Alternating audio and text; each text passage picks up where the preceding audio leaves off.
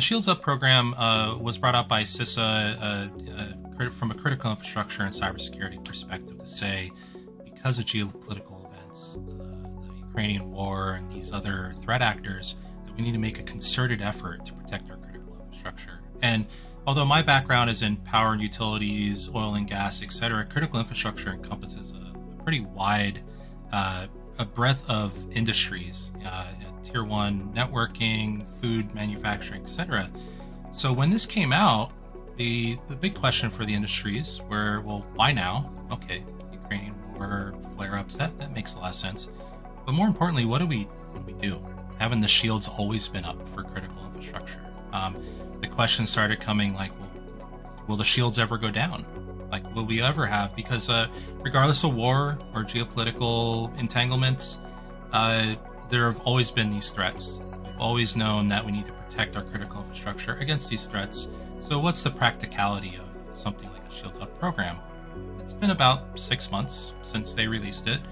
And so it was just a time to look back and say, well, what has really happened? Has anything major happened? And really, what does the industry do with it from this point forward? I think there's 2 or 3 key takeaways. One is the amount of exposure and the amount of focus on the Ukrainian war. We tend to have short-term memory issues, right? So now that that's gone on, there was a lot of advisories about Russian threat actors, what they may do as a response to our involvement. That's kind of downticked. There hasn't been many advisories from CISA related to our particular sector in this particular threat actor. That doesn't mean to say that those threats are now gone. And even to, we see now different Chinese actors or ransomware groups, they didn't all of a sudden stop operations just because there was a war going on. So I think it's takeaway number 1 is that Shields Up was great to garner attention, but honestly, we've been dealing with this for decades now. Number 2 is more of a hope in that we have this great messaging and we have the eyes and ears of the executive branch of CISOs, that we don't squander this opportunity. And some of us that have been in the industry for a while may say, well, shields have always been up and this is just a marketing thing. No, we need to capitalize on this opportunity to where if you're a power plant or you're a provider or you're a manufacturing floor, there may be these security things you've been trying to get into budget for years. This is the catalyst. This is the opportunity to do that. Even if you think it's maybe hyped or maybe too political, now's your chance to get in those security controls that you've been fighting for years. So don't waste the opportunity. And I think third is a little more of a look back. You know, we all remember kind of the DHS terrorism alerts and how we never went below yellow. But again, it was like, we need to focus. We need to put out some messaging, some processes that we can follow. And I hope that doesn't happen with Shields Up, where sometime in the next few years it just goes away.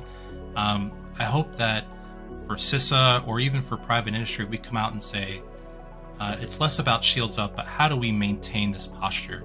Perhaps even a posture we should have been maintaining all along.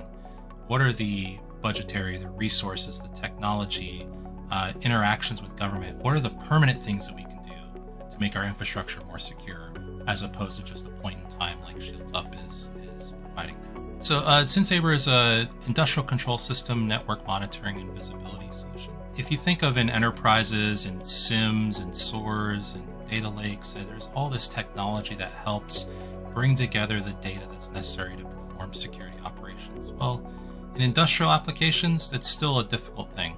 The networks are highly distributed, they're very specific with the protocols they use, and so you need a specific solution that can scale and that's cost effective, that the operators can use, and for SynSaber, more importantly, something that empowers those operators. Most of the technology that's being deployed now for security, you just kind of sit back and go, well, the Blinky box is over there doing security stuff, and you really have no control over that, which for control system operators is a hard thing to swallow. So at SynSaber, we're looking to provide this technology to empower the operator and then allow them to send all that security data to whatever other technology they need, whether that's an enterprise SIM or a control system historian. It doesn't matter to us.